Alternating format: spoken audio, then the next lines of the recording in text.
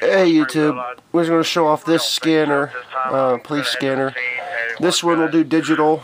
It'll do DMR and P25, both phases 1 and 2.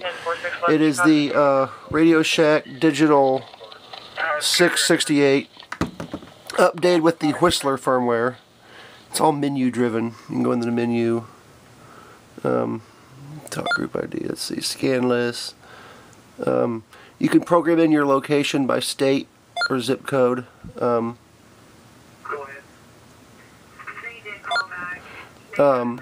if you don't know the frequencies, it's got it programmed into a little SD card. It's in there.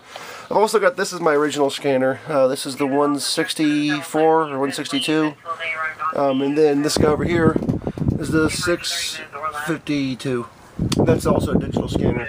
This one's analog, we'll do trunking. You can see right now it's receiving the state highway patrol dispatch 1E.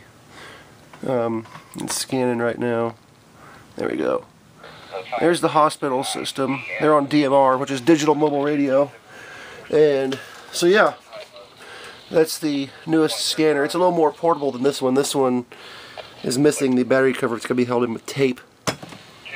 That one is all there. It was brand new. A friend of mine bought it on eBay.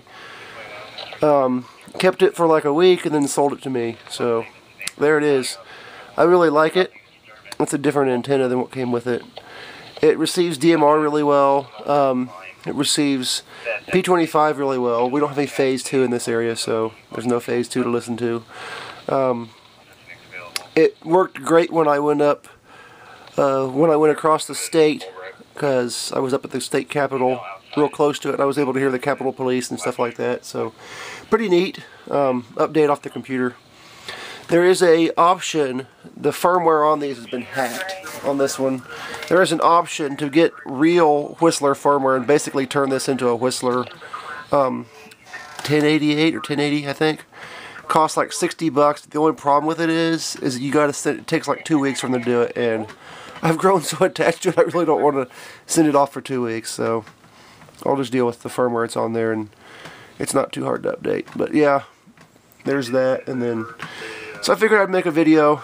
There it is. Hope you enjoy. It sounds pretty good. I really like it. You can hear them both on 2 scanners. Then the Springfield system's coming in on this one. So yeah, that's that. That's how it works. I like it. 668 masquerading as a 1080. So there you go. Have a good one and enjoy.